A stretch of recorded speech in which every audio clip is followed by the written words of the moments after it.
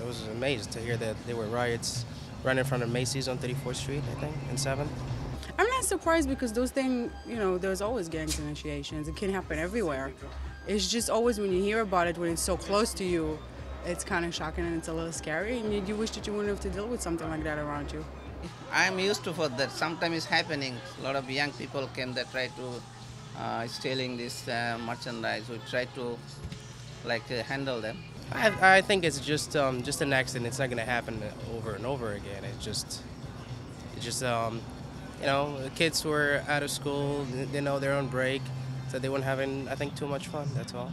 It sounds like something out of the movies, sort of. Like, Yeah. you don't like expect it to happen Yeah, in your area. especially in such a heavily populated area like New York City. I always felt safe in this area too, because I used to go to school here, and I feel since it's such a touristy area, like you'd be pretty safe, Right. and you wouldn't like see a lot of violence or anything. Unfortunately, I think maybe just fuels the assumption that New York has still got a lot of gang activity in it, and